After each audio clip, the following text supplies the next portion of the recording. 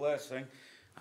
This world don't know what love is, but I'm thankful for the Word of God today where we can look into it and we can see what true love is. And we can see, if you ever want to know what love is, just look to the cross and you'll see it.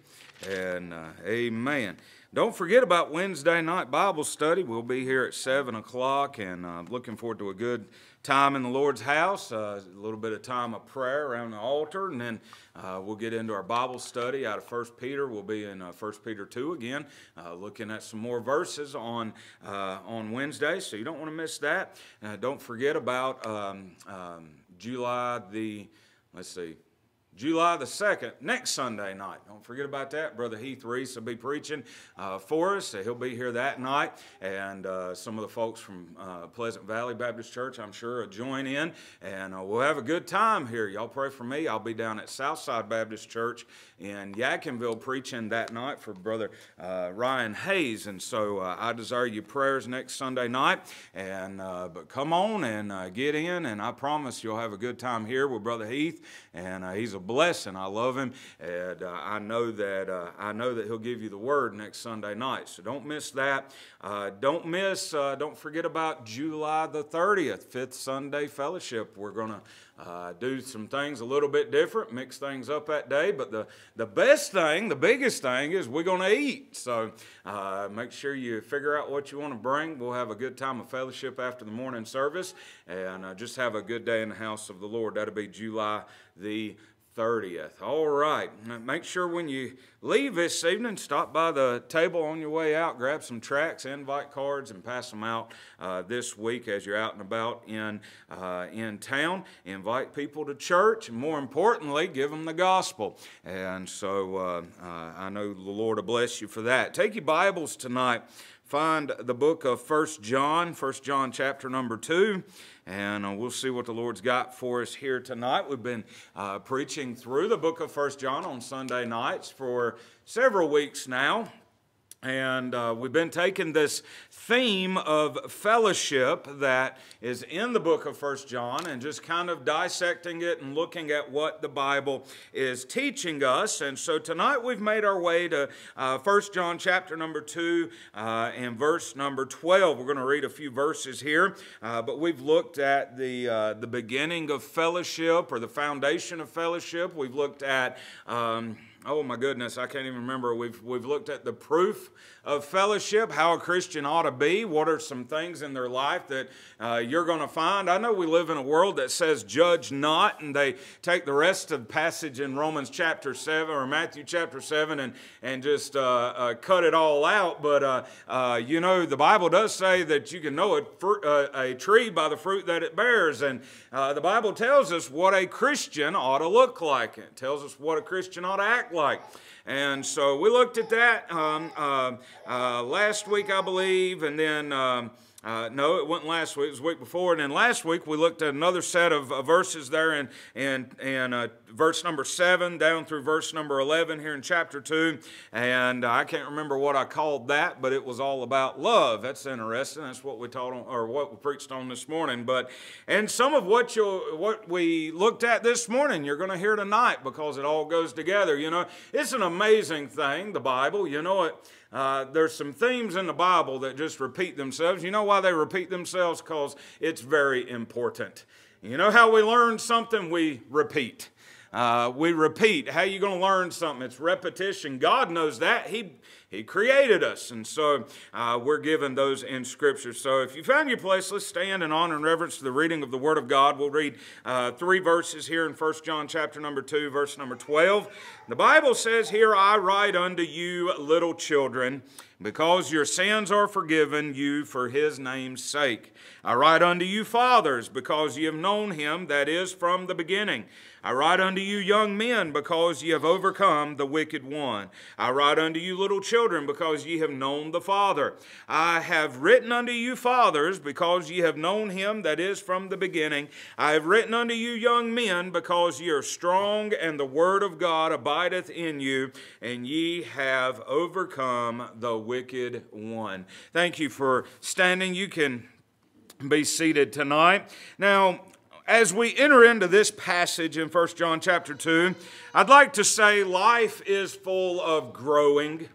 Is it not? Life is full of growing, and when we're born, we begin growing, do we not? We learn many things in our first 5 years. We learn how to walk. We learn how to talk. We learn how to behave. We learn how to dress ourselves, or most of us do at least. I know some adults that don't know how to do some of that, but oh me, anyways. Some people never learn how to behave, do they? And, oh my. Well, anyways, we learn how to clean ourselves, or we should. Amen. I know that don't work on a lot of people either. And, hey, I go out in public. I know how it is.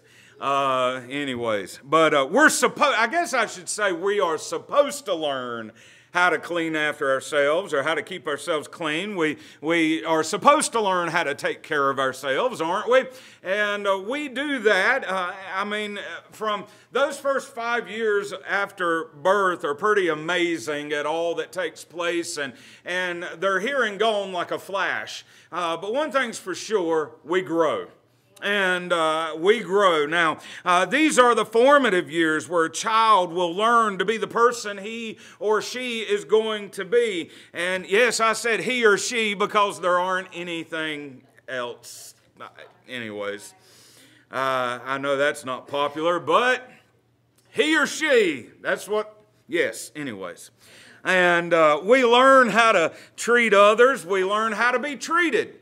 And the learning doesn't stop there. Now, from 5 to 6 years old, the child goes to school, and for the next 12 years, they'll be learning and growing. After school, many will go to college, and some will go to work. And at college, the professors will stretch the students and challenge them to learn and be responsible. At work, the boss will give the man or woman job responsibilities as they perform their jobs and begin to grow in their knowledge and production. Then they at times will get raises or job promotions. Here's my point. We're always growing. Doesn't matter what you're doing. You're always learning. You're always growing. You're always going from one step to the next. Life is full of growing. And the Christian life is no different whatsoever. It's no different whatsoever. The entrance into fellowship is not a stopping place. It's a starting place. Oh, we've got this misconception. Oh, preacher, I got saved. I'm happy now. I'm good. Well, you just began. You did. That's the jumping off place. That's the starting point.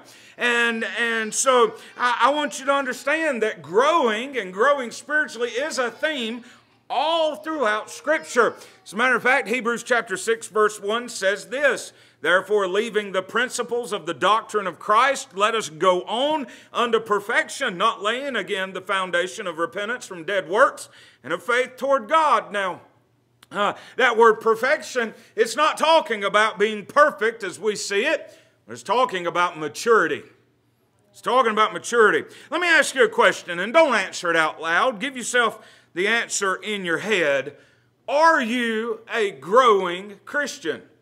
Are you a growing Christian? I didn't ask you if you are a Christian. I asked, are you a growing Christian? See, that's another good question to ask. It's just like when you knock on somebody's door, you're talking to somebody out on the road somewhere. I don't ask people if they're saved. I ask them how their relationship with Jesus is. That always stumps them. Because if you ask if somebody's saved, everybody around here is saved.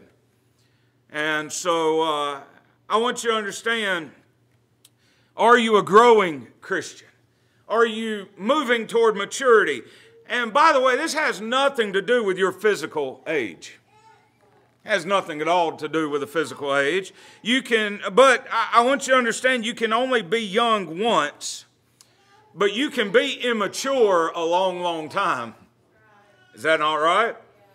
Just like what we see today. We see, hey, the growing happens physically, whether you like it or not.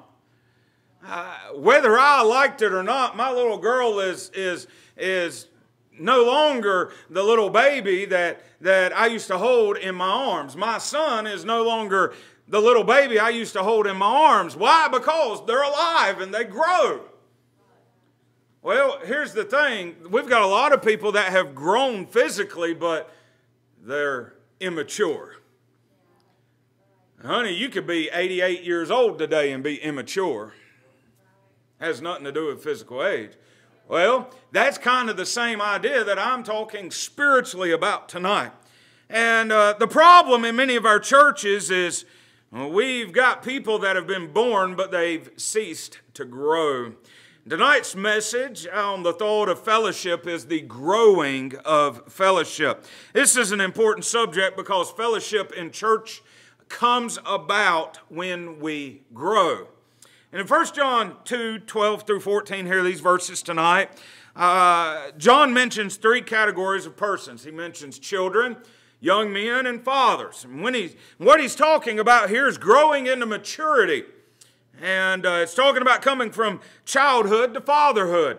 And you might wonder, what are the marks of spiritual maturity? Well, let me tell you, it's not necessarily your spiritual health or your spiritual gifts. We are talking about going on to maturity. And what is maturity? Well, maturity is Christ-likeness. As a matter of fact, Ephesians 4:13 puts it this way: till we all come in the unity of faith and of the knowledge of the Son of God unto a perfect man. Once again, there's that word perfect. It's not talking about being sinless, but it's talking about being mature. It says unto a perfect man, unto the measure of the stature of the fullness of Christ. What's it talking about? You measure your spiritual maturity by how Christ-like you are. In what, preacher? In everything. When you get mad, when you get glad, when you get sad, whatever it is, you act like Christ. That is the measure of spiritual maturity. Let me tell you something. I'll just put it to you this way. I don't measure ministry by the size of a building. I don't measure ministry by the size of the offering. I don't measure ministry by the size of the attendance. I measure ministry by looking at those whom I am teaching and seeing if you're becoming more like Christ. I know that's not very popular everywhere we look. Oh, well, your church is being blessed. You got 5,000 people in it. Well, hallelujah. If he gives me 5,000, that's great. That's not how you measure spiritual success, though.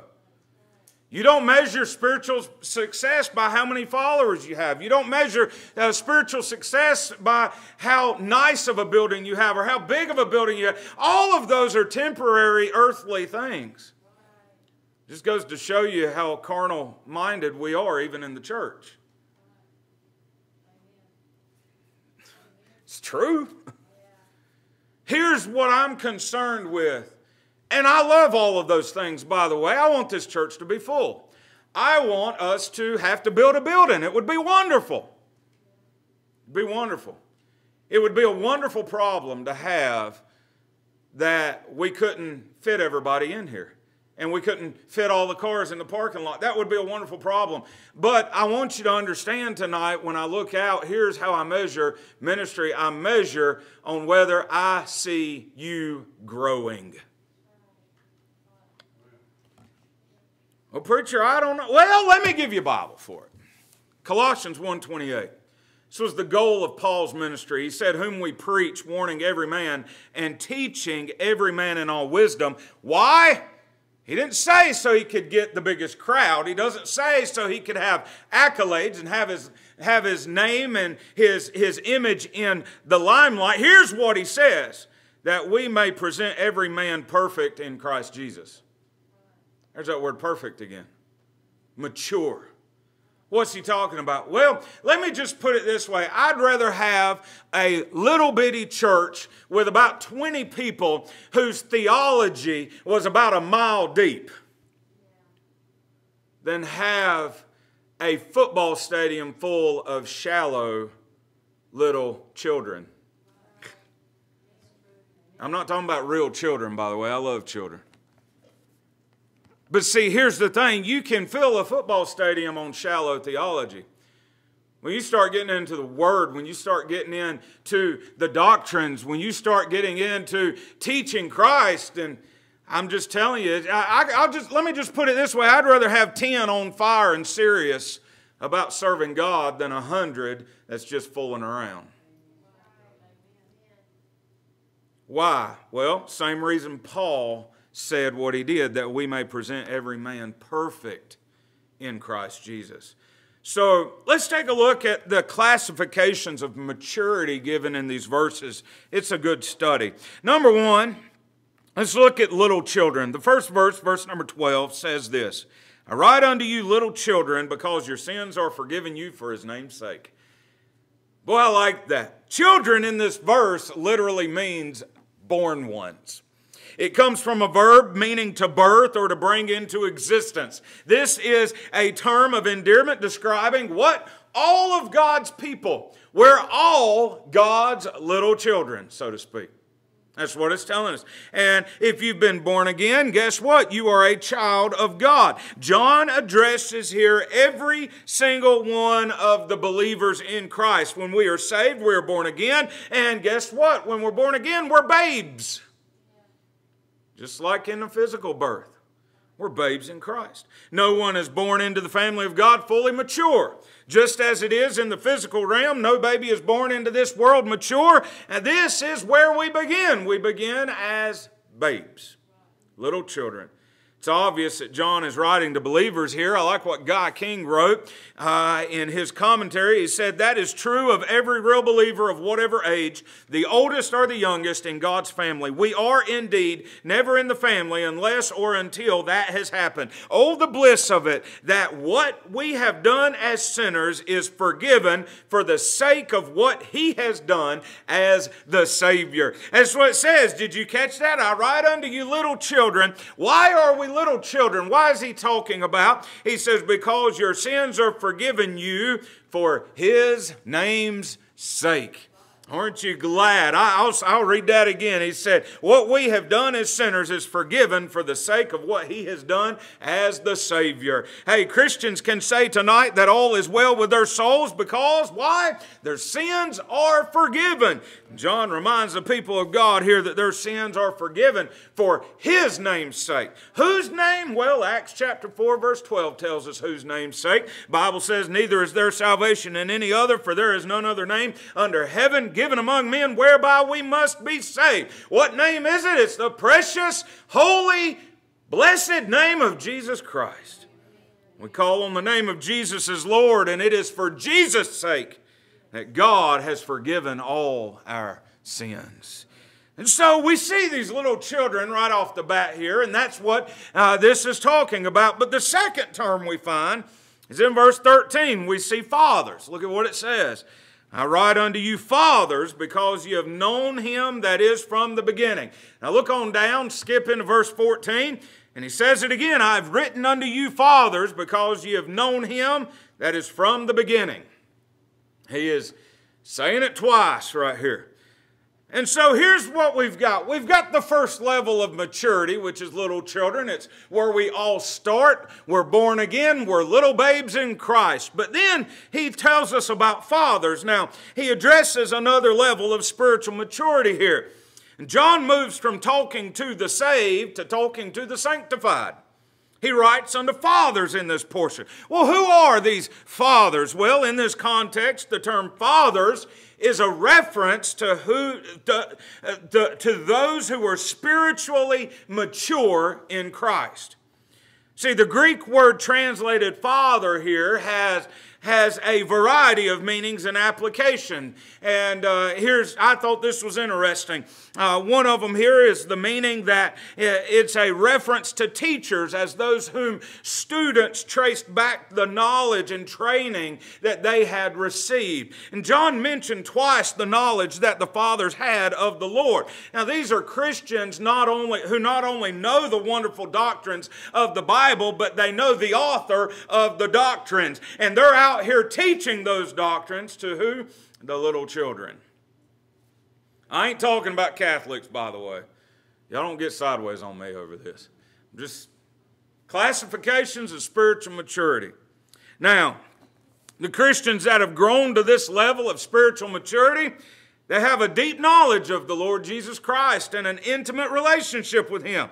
And such knowledge and love provokes worship and provokes praise for the Lord. This kind of maturity is what we should all desire in our lives. In fact, Paul put it this way in Philippians 3:10, that I may know him and the power of his resurrection and the fellowship of his sufferings, being made conformable unto his death. Paul had one goal in life, and that was to know Jesus Christ.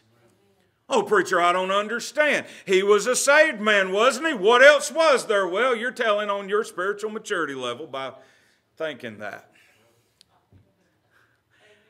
I ain't here to make nobody mad. I'm just trying to help.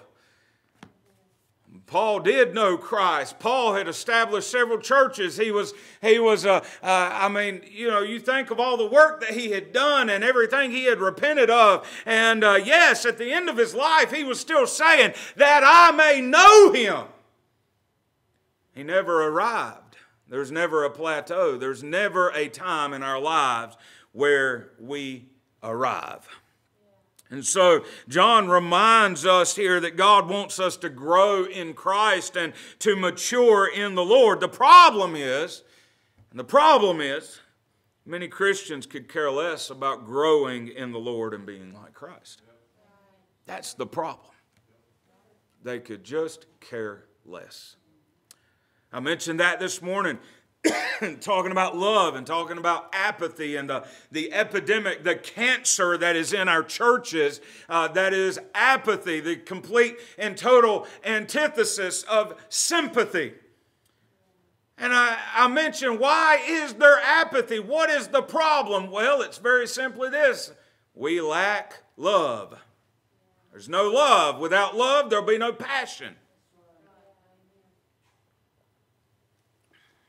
You know why people don't grow as little children in Christ? Because they just don't care.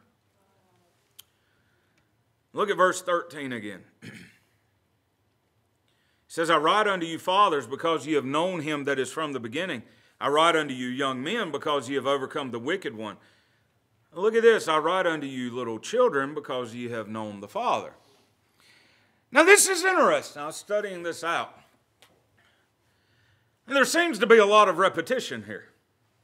And on the part of the fathers, it really is repetition. On the part of the little children, it actually isn't repetition. The Greek word for little children in verse 13 is different from the one used in verse 12. In verse 13, the Greek word carries the idea of immature ones. You see, in verse 12, it means born ones. In verse 13, it means immature ones. Isn't that interesting?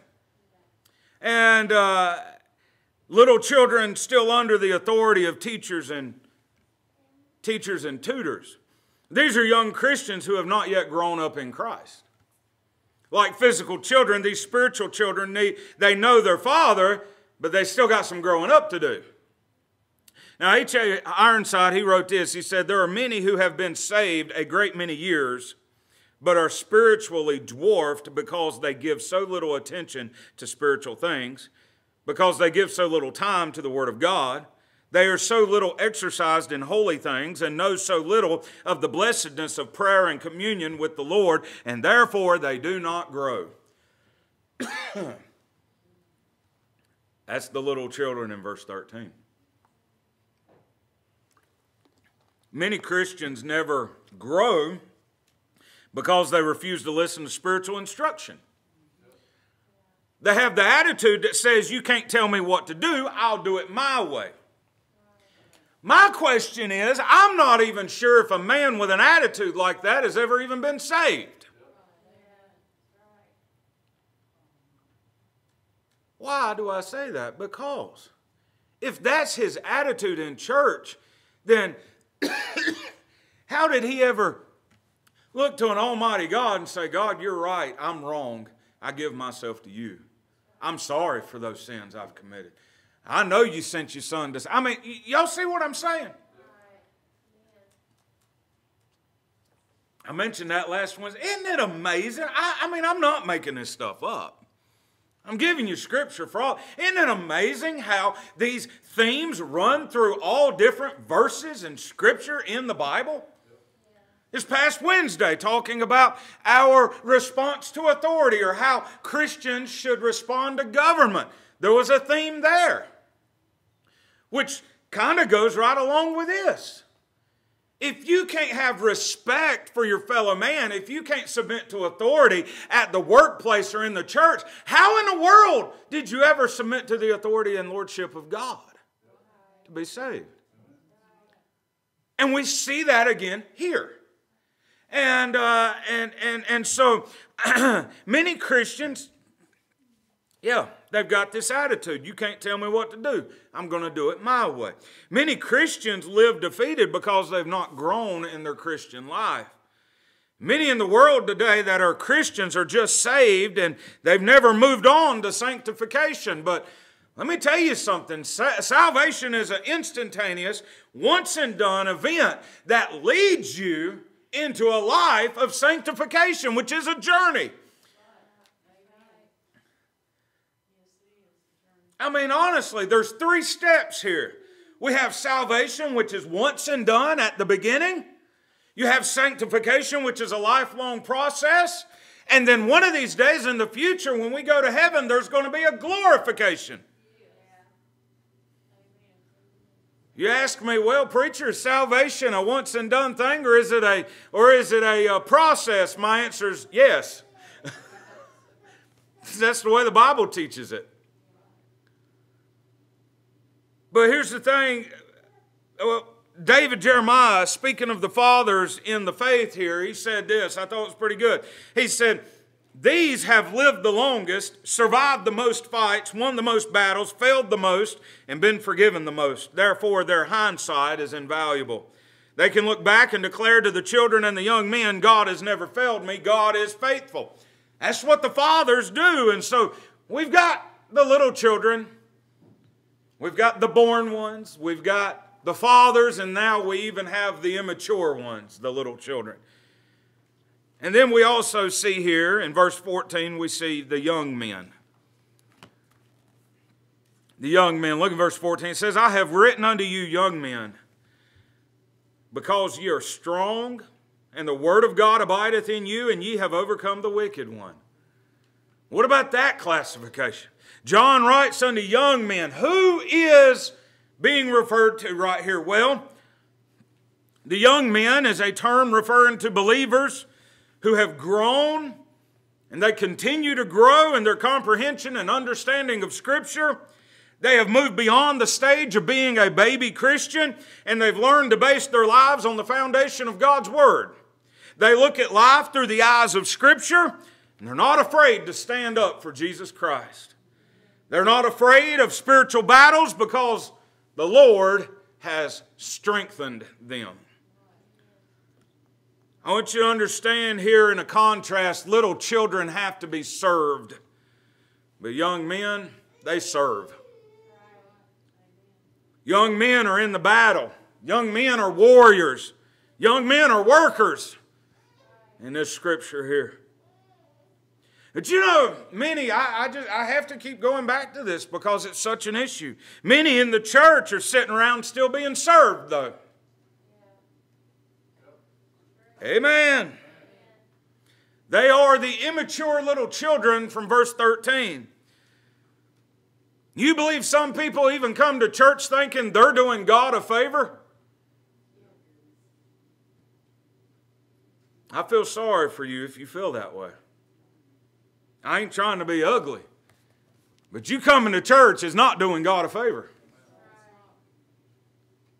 That's what a lot of people are doing. You might be saved tonight, but you're not working. You're not a warrior. You've simply gotten saved and said, hallelujah, thank God my sins are forgiven, and you stop when you really ought to move on and go on to the next stage in the spiritual life.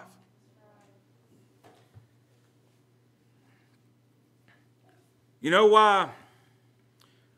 You know why you've got that attitude when you could be a young man fighting a war? You know why?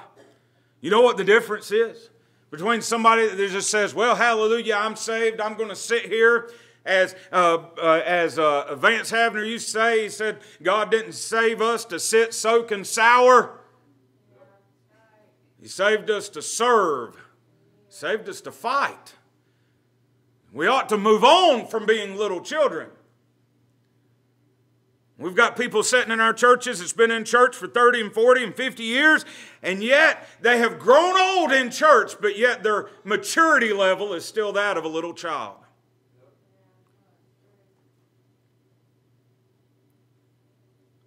Here's the thing. What is the difference between somebody like that and a young man, according to this verse? You want to know why the young men in this verse are strong versus those who are so weak? It's the Word of God. Look in verse 14. I have written unto you, young men, because ye are strong, and the Word of God abideth in you. That's the key. The Word of God didn't abide in them because they were strong. They were strong because the Word of God abided in them. When you're strong, let me tell you something, folks. Let me tell you something.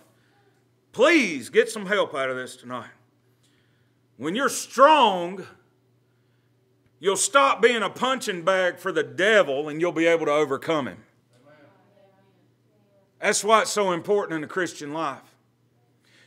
We've got people today that want to sit around and mope and whine and have their pity parties because it never seems like the devil lets up on them. Well, guess what? The devil don't let up on any of us.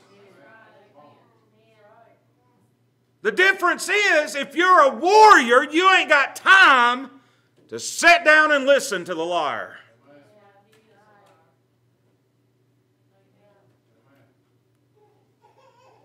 If you're strong, how do you become strong? You abide in the Word. And what happens when you can abide in the Word and you're strong? Well, look at the end of verse 14. Ye have overcome the wicked one. If I had any message tonight for anybody here, I'd say stop being a punching bag. Get strong. Maybe the reason you're down all the time. Maybe the reason you're out all the time. Maybe the reason maybe you just need to get in the Word of God and stop sitting around being a punching bag. Let the Word of God abide in you and overcome the wicked one with it. H.A. Ironside wrote this. He said, it is the Word of God first thing in the morning, the Word of God all day long, and the Word of God the last thing at night. It's talking about abiding in the Word. He says you go to bed with the Word of God in your mind and you will wake up with the Word of God in your mind. It is the Word of God that keeps from the power of the enemy all hours of the day. The Word of God. The Word of God. I know a man, I was reading a book. It's really helped me out in my Christian life. But he said that... He said he bought him one of those little light-up signs and put it on his nightstand. He said when he goes to bed at night, it's the last thing he sees. When he wakes up in the morning, it's the first thing he sees. And he said, I simply put myself a reminder that said, think about God. Think about Jesus. Talk to God. He said, that simple reminder, when I go to bed, I always seem to go to bed with a verse on my mind. And he said, I always seem to wake up with a verse on my mind. And he said, I'll go through. Hey, let me tell you something. It's not weird that we all get songs in our head. From the time we was little to even today, you can hear a song. That song will get stuck in your mind. You'll go to bed thinking about that song. You may go to Walmart. You may have to go to Walmart the night after church. And while you're in there, you may hear a song that you really like. Now, it might be a song that you don't listen to anymore because you're a child of God. But hey, 20, 30, 40 years ago, you really liked it. It's funny how you can remember every word. Because you put it in your mind at one point in time. So here's the thing, the Word of God works the exact same way. You fill your mind with the Word of God, and guess what? You'll wake up with a verse on your mind. You'll go to bed with a verse on your mind. You'll go throughout the day, hey, what am I talking about? I'm talking about abiding in the Word. It says, I've written unto you, young men, because you're strong, and the Word of God abideth in you. The Bible tells us in the book of Psalms that thy Word have I hidden in my heart, that I may not sin against thee. Yeah. Are you a growing Christian tonight? Hey, let me tell you something. If you are a child, I thank God that you've been born into the family. I am. But here's my desire. I want you to become a young man. There's a battle. There's some work that needs to be done. There is a battle that there is to be fought. And here's the thing. Are you a young man? Are you a child? Are you a young man tonight? Are you a worker? Are you a warrior? Well, if you're a young man tonight, and as far as your spiritual maturity, well, praise God for that. But you know what? I want you to become a spiritual father. Amen. I want you to remind others of God. I want you to become a giving person. I want you to become a reproducing person. I want you to be the person who has the knowledge of God, and if somebody has a problem, they can come to you about it. Yeah. Think about it. You think about spiritual father, spiritual young men. There's all sorts of applications we can make in this passage. I'll tell you one, because I just said it talking about being a father. Little children don't reproduce. And I hope you understand I'm talking spiritual here. Just as physical, children don't reproduce. They've got to reach a stage in life before that happens. We all know that. We all had biology, didn't we? We'll see the same things in spiritual life. If you're a little child spiritually, you can't ever expect to reproduce. Preacher, what are you talking about? I'm talking about being a soul winner. I'm talking about being able to talk to people about God. Being able to talk to people about Christ. Being able to lead someone to Christ. You'll never do it if you're a little child. You've got to grow. You've got to be a young man. You've got to be a spiritual father. And by the way, I'm using children, young men, father. That's what the Bible... I'm talking to you women just as much as I am the men. We're talking about levels of maturity.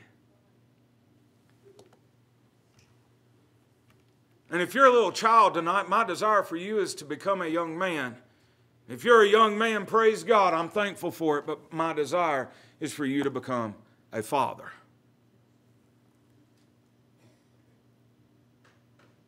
I want you to walk around and people know that you have been so much with God that you begin to act and you begin to look like Him. Well, preacher, I don't know. I'm giving you Bible. How do you measure spiritual maturity? How Christ-like are you? The first step is birth. Have you been born again? Do you know Jesus as your personal Lord and Savior? You know God wants to save you tonight. He wants to forgive your sins, and He will do it. But then, that's the first step. You become born again into the family of God. You're a little child. You're a born one. But then if you've never grown tonight, if you've never matured in your Christian life, would you come get that right tonight and begin growing? Would you stop living for yourself? It is perfectly possible for a Christian, even though they are saved, to just live for themselves. I see it everywhere. I've even seen preachers live for themselves. It goes back to the message this morning